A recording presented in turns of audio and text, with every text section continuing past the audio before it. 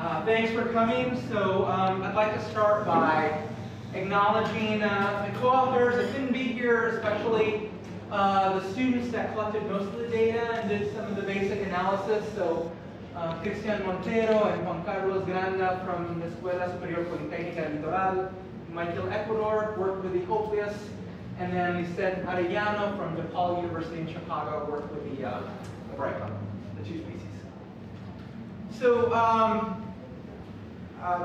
freshwater ecosystems in tropical areas are among the most important and most biodiverse ecosystems on Earth. This is a view of the Santa Rosa River in southwestern Ecuador. So my lab does research on various aspects of the ecology and the evolution of freshwater fishes in western Ecuador. This area is not an area of high diversity. It's relatively low diversity compared to other neotropical streams, but it is an area of high endemism. So they're very neat species there, and for most of these species, we know very little about their ecology and evolution. Unfortunately, as is increasingly becoming the case, this is also an area that's under very severe environmental pressure from a number of human-related causes. So I won't go into the details, but there are a lot of roads, so this is an easily accessible area. And there's a high density of people, and that causes a lot of problems to all of the fauna in the region, including the freshwater fishes. So I'm going to talk to you today about one specific project that we're working on, looking at the influence of artificial impoundments on the morphology of a couple of neotropical species of freshwater fish.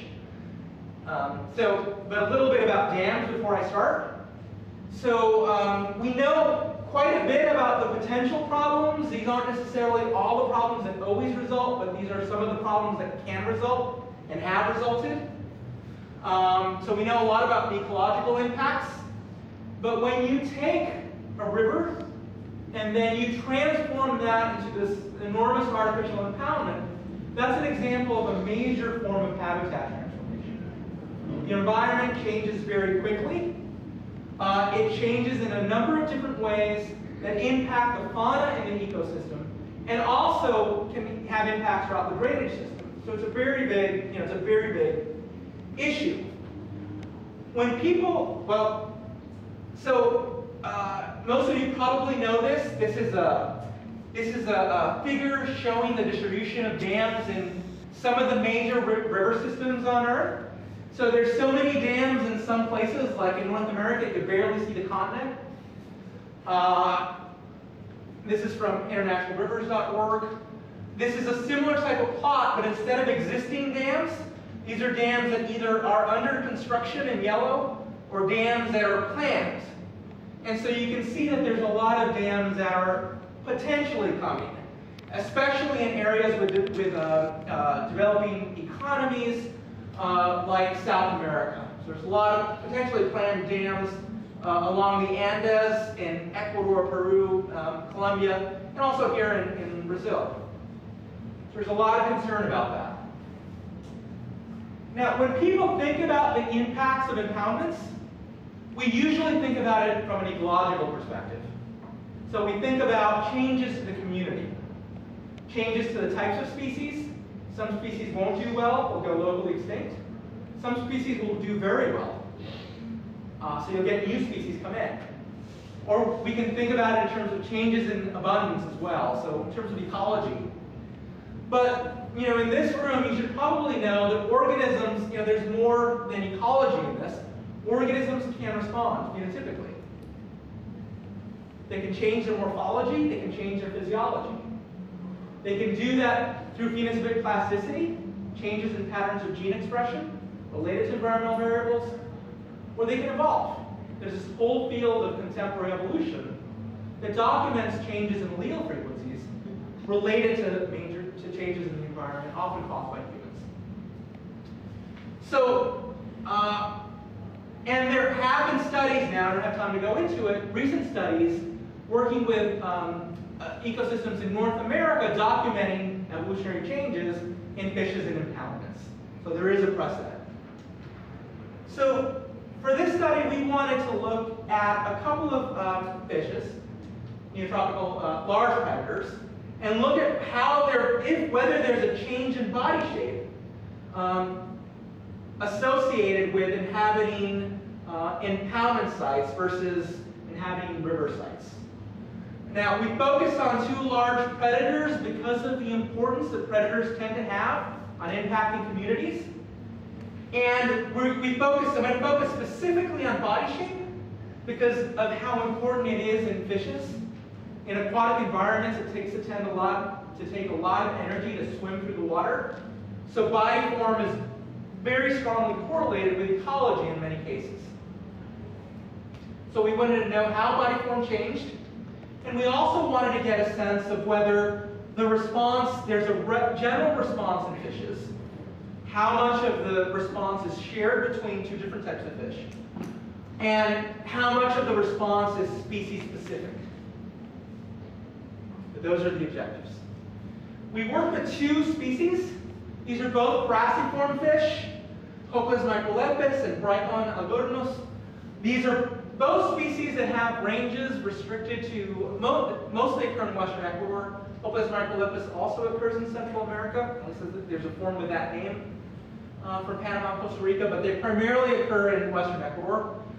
However, the genera are very important in South America, so there are species like this in many different rivers in South America.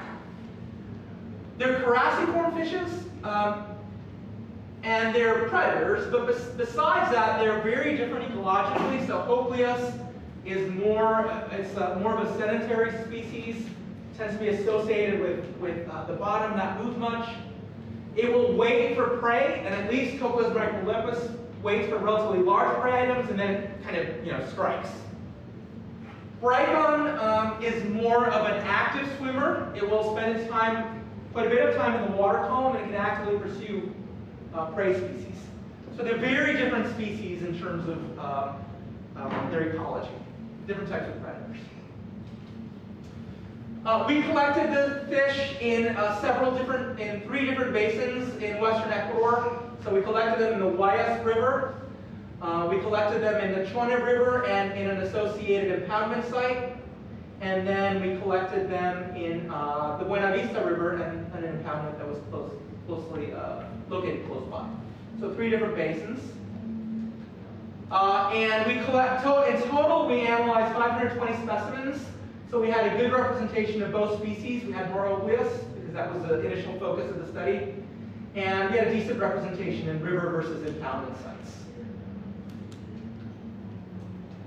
So we collected body shape data from fresh specimens, which made it easier to straighten them. We analyzed the data using geometric morphometrics, which you know all about. We did several analyses. I'm going to talk about two of them. One is a general analysis that includes both species. We used Mancova to examine whether there was a difference between habitats, and also to get a sense of the relative importance of the shared and unique responses. And then we also used an analysis to look at each species separately. So we used discriminant function analysis to see how each species was changing, and also to get us the neat thing about this method is that you can generate classification statistics. So you can try to classify them to habitats based on their body shape. Okay. So what did we find?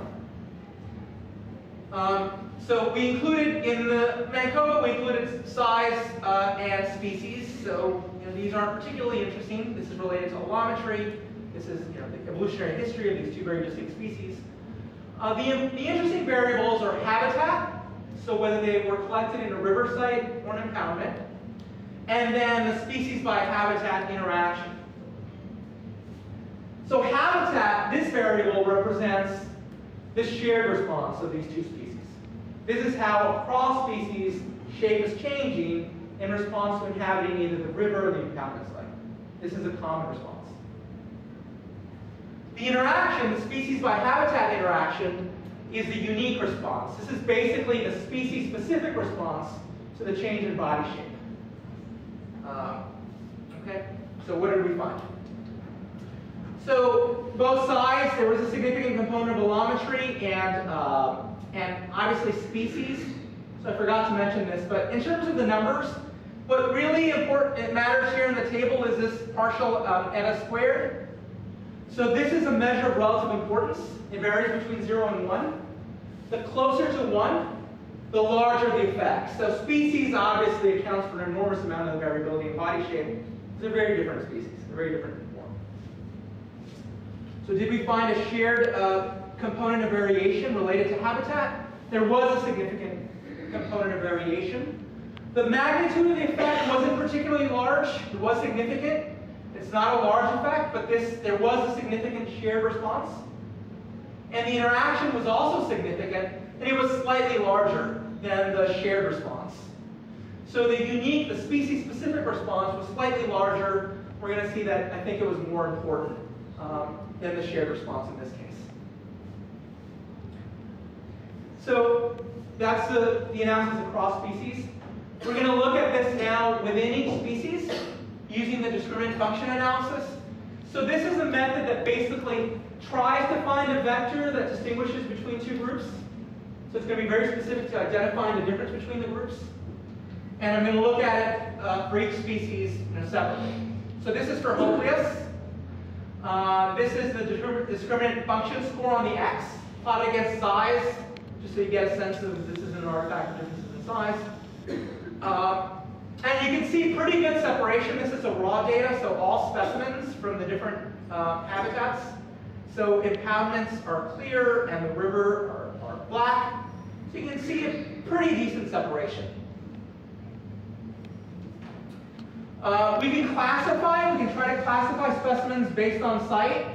So in this case, the method does that. So the fish are either from river or impoundment sites. This is where they were collected. And then the method tries to classify them based on body shape variation into either river or impoundment sites. So in bold, these are correct classifications. So even though the magnitude of the difference isn't large, we could correctly classify on average 76.7% of the fish, over 3/4 of the fish, the habitat, just based on body shape. And if you look at the means by sample, there's pretty good separation. This is the same data. These are just the sample means. So there's pretty good separation for Hoplius. Now, how did body shape change? So the difference isn't very large, so this is exaggerated quite a bit. But the nice thing about morphometrics is you can generate images showing how shape changes. And so this is for Hoplius. The outline is the average river fish. The small arrows indicate how you have to change shape to go from a river fish to an impoundment fish. Okay? So how did shape change in Hoplius? The head becomes larger, as you can see by the arrows moving out in impoundment fish. The dorsal fin is moving back. The abdomen is getting larger, so they're chubbier in impoundments. And then the caudal peduncle is the anal fin is moving forward, and the caudal peduncle is generally getting shorter. So what's happening is the head is getting larger, and then this back region is getting compressed. In Bricon, we can do the same type of analysis. You get very good separation again. The difference between the impoundment and the river fish in Bricon, which was a more active swimmer, was larger, so our classification statistics are better. You can see a pretty good difference between the means. And how did body shape change? The head becomes smaller. The dorsal fin actually moves down and slightly forward. The abdomen gets larger, which is similar to Hoplius. And then the caudal peduncle actually increases in length. So 3 of these 4 changes are different from Hoplius. They're actually the opposite. So again, it's showing a species-specific response. And our ability to, and this is only exaggerated by 5 times because the response was greater. Okay, to summarize, so species aren't passive players. When humans transform habitats, they can respond. Although there was a significant shared response, body shape changed largely in a species-specific manner. And then our more active swimmer exhibited a greater change in body shape. And I'll just talk about one future direction because I always go long on these. But I'm not advocating for the creation of impoundments, but given that the governments are spending all this money on these mega projects, it seems like a great opportunity to do some research and actually sample these habitats before the impoundments were created, because potentially this is an evolutionary change. Which, given genetic variation in fish and a large habitat transformation you might expect, you could potentially create very nice time series looking at how shape changes in these populations. Thank you.